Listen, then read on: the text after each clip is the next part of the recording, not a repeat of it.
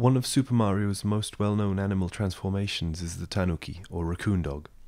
Tanuki play an important role in Japanese folklore, and this is reflected in the games, since Mario's transformation not only mimics its natural animal abilities, but also its mythological traits like the ability to disguise oneself as a stone statue. From the outset, therefore, we're dealing with raccoon dogs as mythological beings. The way this is presented is as a full-body suit which Mario wears, so his identity as a human being is not lost. He is merely a man wearing a magical Tanuki costume. However, one thing caught my attention when reading about their folklore. Apparently, Tanuki have a series of traits that bring good fortune, and some of these are, for example, a hat to be ready to protect against trouble or bad weather.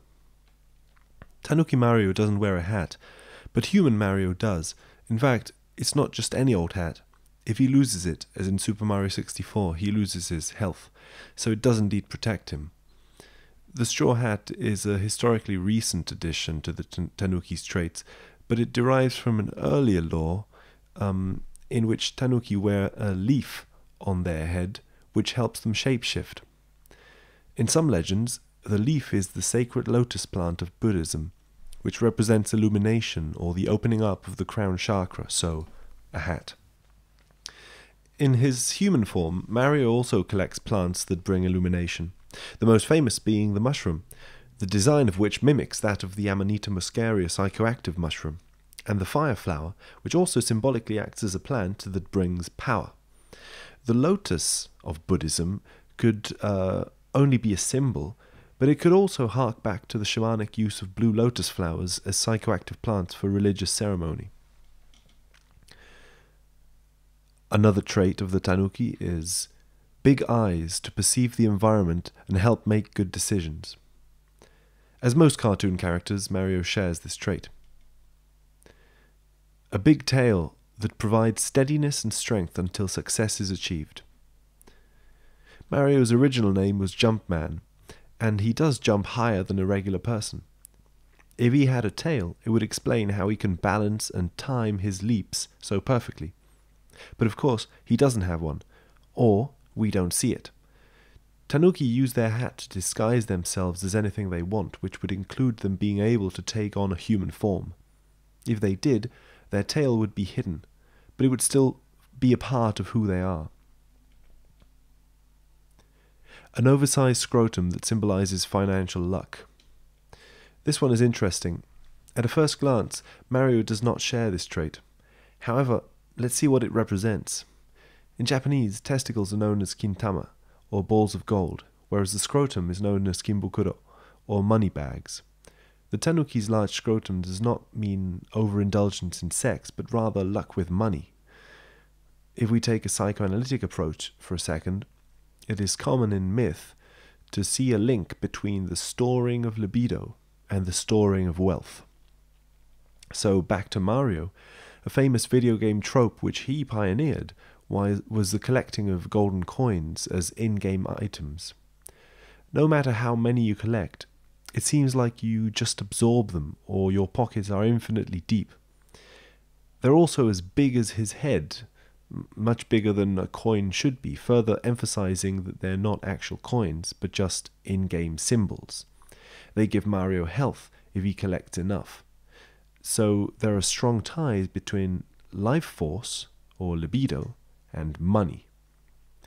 If this were so, then as he collects coins, he's refilling his libidinal energy, and thus expanding his scrotum symbolically. Mario's name derives from Mars, the red planet, and in turn it derives from the word male. Tanuki folk stories have them shooting fire out of their tails, like Mario does when picking a fire flower. And a Freudian glance would see the Tanuki's fire-spewing tails as a phallus, symbolically. Now, if Mars is red male or phallic energy, then Mario's red clothes could also refer to the base chakra at the base of the spine where genitals are, which would rise up to the lotus flower hat on the Tanuki's head. A big belly that symbolizes bold and calm decisiveness. Again, a classic cartoon trait, but one that Mario shares nonetheless. Also, in Tanuki statues, this big belly is a parody or nod to the classic image of the Buddha. So a possibility which I see emerging here is that Mario is not a human disguising himself as a Tanuki, but a Tanuki disguising itself as a human, as Mario. Despite their cute appearance nowadays, Tanuki used to be seen as ferocious deities in early folklore. They were tricksters who enjoyed duping passers-by, shape-shifting to scare or confuse them, and also transforming objects like worthless junk into taking the appearance of valuable goods, also as a joke. They themselves not only poked fun at greedy humans, but were described as being greedy themselves too.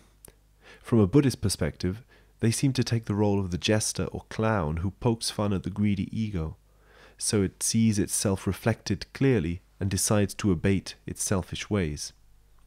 However, Mario is often the total opposite of this. He is only shown as being honest, a good friend to others, etc. A more fitting character for this greedy trickster role is, of course, Wario. In Super Mario Land 2, Wario's first appearance, the whole struggle arises from Wario wanting his own castle, and thus stealing Mario's own. Instead of changing the sign on the castle, it just spins around to form a W out of the M, but it's still the same sign. Psychoanalytically, Wario is a clear shadow version of Mario. He is all the stuff that Mario's personality doesn't include. They are, at this level, the same person, or parts of one same psyche. So if Tanuki can shapeshift into humans, could the whole Mario series be a marionette show put on by Tanuki gods? Luigi, Bowser, Peach, all of them different disguises of one same deity? Or maybe there's another possibility. People who can transform into animals and use mushrooms for heroic journeys are usually shamans.